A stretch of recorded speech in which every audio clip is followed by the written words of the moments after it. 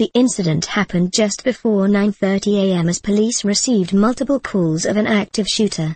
Several employees fled the scene. "We have no information regarding the motivation," said Birmingham Police Chief A.C. Roper. "We have a pretty good idea about what transpired. Police entered the building and found the 3 dead people," Roper said. "The 2 other people killed were employees.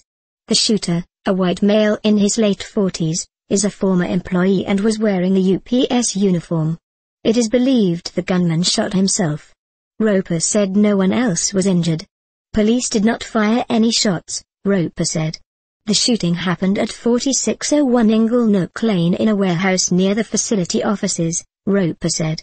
"It is extremely troubling for the city, for the families involved.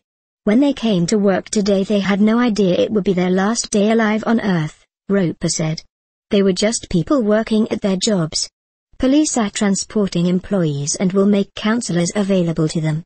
As a precautionary measure, the campus of Springville Elementary and Middle Schools were briefly placed on lockdown because there is a connection between a person involved in the shooting and a child at the school, St. Clair County officials said. "It was just a precaution in case he was still at large," said Philip Johnson, facilities manager for the county school system.